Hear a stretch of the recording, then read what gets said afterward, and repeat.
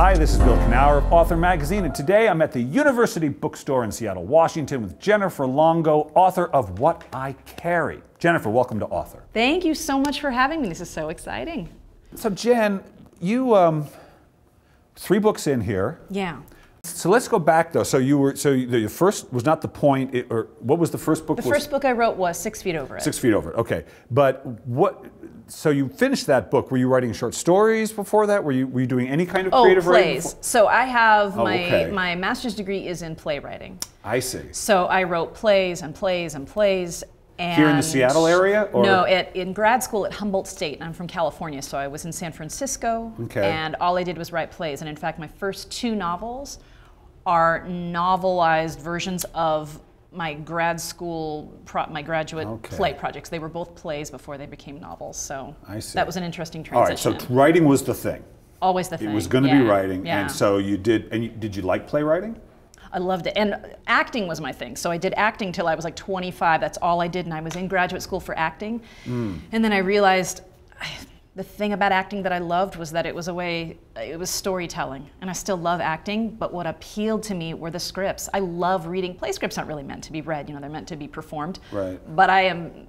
Nerd alert, I love to read play scripts, and so I'll sit there and read them, and I realized, God, that's the thing I loved the most, this dialogue, and I started writing, and I switched my program, and then got a master's degree in playwriting instead. Was that hard? Because I know what it is, you get an identity around something, and acting is really an identity, and you have to invest in it, and people are saying you can't do it, and I'm good, and all that, and you're in grad school, and that's a big switch. So how was that easy, or did you just, how was that? It was hard. I took one playwriting class, and I always felt like a fraud. I had the imposter syndrome. I've always loved it. I would secretly write. I have a banker's box just full of journals from the time I was 6 years old, and a gold huddle pen. I've journaled my way through life, free therapy, and I love it. But I always felt like that's for real people. That's for professional people. And I took a writing class and a playwriting class. Oh my God, and I absolutely loved it. And one of my advisors kind of had a talk with me, and she said, you seem to be really good at this, at dialogue. And I'm like, that's because I can't shut up, and I like writing it down too. And she said, have you ever thought about, and I just got embarrassed, and I was like, yeah, but I'm not a writer. I'm not a writer. I'm not, and she was like, yeah, why not? And then she helped me switch my program, and I've never been happier. So you're doing theater, and, and you're loving it. Yeah. Were you able, did you graduate and say, I'm going to pursue a career as a playwright?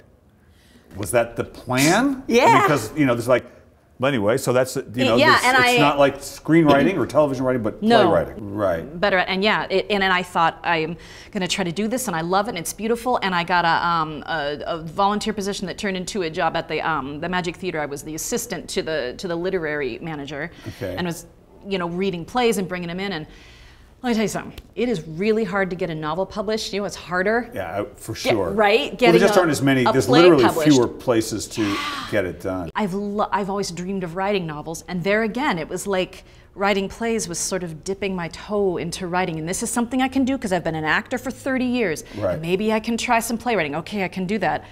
And novels were like, that's the big dog. That's impossible. Right. And again, you go back as a woman in school. That's something that men do. That's something that white men do.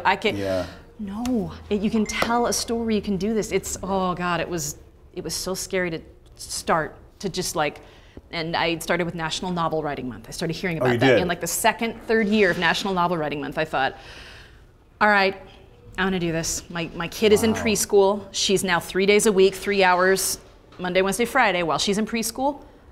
I'm gonna write a novel. And you know what I did? I didn't tell anybody. I think that is my best piece of advice, right? Don't tell anybody, because if you tell people what they're gonna, every time you see them, Thanksgiving, whatever, how's it going? How's it going? Oh my God, and then you start thinking to yourself, why am I not done yet? What am I? Don't tell anybody. Let it be your thing. And that was good. Well, so let's talk about What I Carry, because it's beautiful, and thank you. So I think I know the answer to this question, but I have to ask it anyway. Yeah. And I don't like to ask this question, except that it's about a young woman who's in foster care. Yeah. And I felt that the level of detail and verisimilitude about things that I could not have predicted said to either she was in foster care herself, or she did some fantastic research. Yeah. Because the level of, that's so nice. Because I couldn't tell. Because usually I can tell with a writer when they've done the research well or when they've lived it. And I felt like you've lived it, but I don't think, but I don't know if that's in your biography or not. No, I was not in foster care, and so I had a deep hesitation about writing this. Because it's such a, well, I don't know anybody in foster care, but God, it felt true to me. Yeah, it's always, like I said, I hesitate to write something that's not my wheelhouse. There's you don't want to push authors who are, they're, you know, it's your own voice. You want to push people off the shelf because that's not your place. I wrote this book because I adopted my daughter from foster care, and as she got older, and I've been a foster parent and my family members, and so I've been steeped in the foster care system for about 20 years. Oh, so you came at it from the other side. Yeah, my sister, and there again, I was like even more hesitant because you don't want adults to be telling the kids' story. So when my daughter got older, as she's getting older, we're finding there weren't, and she also likes to read contemporary stories. There aren't a lot of books, there's some beautiful fiction books about foster care. There aren't a lot that are not steeped in a lot of what she said, could we get a book, could you write me a book that's less yelly, that's less rapey, that's less molesty? Could it maybe not have people burning the house down? Right. And then I was having some conversations with some family and some friends who made me realize that there are adults, the narrative about what it is to be a kid in foster care is controlled by adults, and there are lies that people believe. People think kids are in foster care because they did something wrong. That's insane to me. And the more I talked to, I was like, oh my God, what? So I wanted to write a story where the only people that I spoke to were kids in foster care or who had aged out of foster care. The adult narrative, my narrative as a foster parent, I don't care about that. We've had our say. And we've tried to make it so that kids that are in or aged out of foster care are unreliable narrators in their own story. And you'll hear again and again from kids, no one listens to us. That's why you don't get the right story. So I listened to my daughter who asked me to write this and said, I said, this isn't my story. She goes, I'll tell you mine.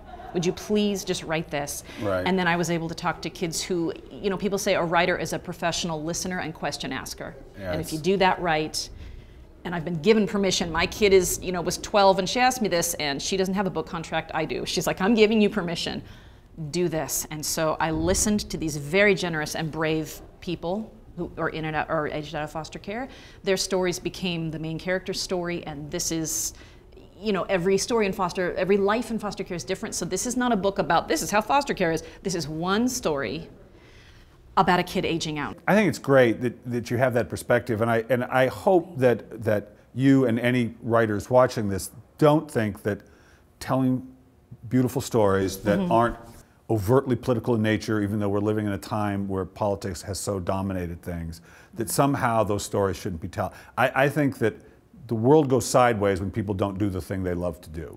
Yeah. The more people who are just doing the thing they love to do, the better off everybody is. And I don't care what it is. If it's picking flowers, it's picking flowers. And that's doing good in the world, because there's so many things to feel. And that's why, you know, since that 2016, we felt overwhelmed because there's just so many things that need help right now. And but that's the thing, you can't solve everything. You pick the thing you're good at. If I can write and tell a story, and all I think that people say that politics, when we talk about that, politics is just your worldview. And our worldview is absolutely important. And keep focused on the thing that I have a friend who's obsessed with helping shelter dogs. And I'm like, excellent. Your whole life is focused on that? Great, because you're the one that can do that. We're all a member of this society. We each have a part. And now, like you said, if we each do the thing we're good at that can help other people, that's the best that we can do and not get overwhelmed. All right, well, Jennifer, it's been a fascinating conversation, but I'm not done with you. Yeah. I got one more question, and what I would like you to do is finish the sentence. Okay, I'm ready. Ready? If writing has taught you anything, all the writing you've ever done, it's taught you what? Don't be afraid of the truth. People are going to get so mad at you. And even if it's just the truth that you believe and you know in your heart, you can't be afraid. People are going to stop speaking to you. People are going to be angry. They're going to push back. But especially for like the thing I love about young adult books is that it speaks so much to young women and your strength and your value. And especially young women of color, God, we have to keep speaking the truth. We have to scream it and shout it. And writing has proved to me that if you do it, you're going to change something. And it's scary, but we cannot be scared. It works.